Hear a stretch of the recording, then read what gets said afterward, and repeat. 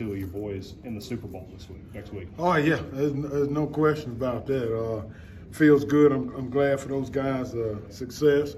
You know, and it's amazing when it was announced that I was coming back. I heard from both of them, so it is. It's kind of a dad feeling, and makes you feel good.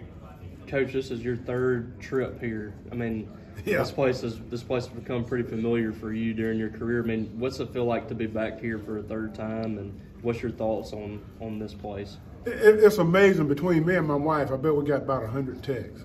Welcome home, welcome back, all of the above. So it's a great feeling. I mean, it does feel like coming home. The people here have made me and my family feel more than welcome. My youngest daughter, graduated high school here, so to her, it is home. And she was excited when I told her we were going back. So it's a great feeling. I mean, Mississippi State's been a special place, been a really good place for me and my family, and we're more than excited to be back. Coach, you got a pretty veteran group coming back. Obviously, it was huge. Jaden Crumedy coming back, announcing he was coming back for his. I think you lose Charlton and Cam Young, but you got a mixture of some young guys and some veterans in there.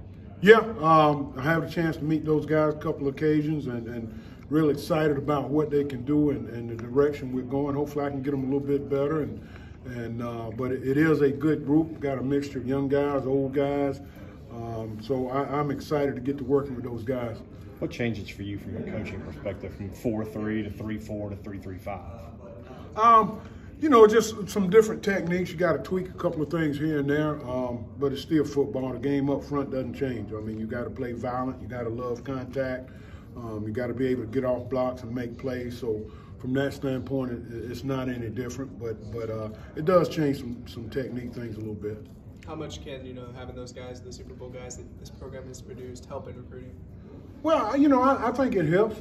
People are aware of Mississippi State and the players in this state has produced. It can't do anything but help.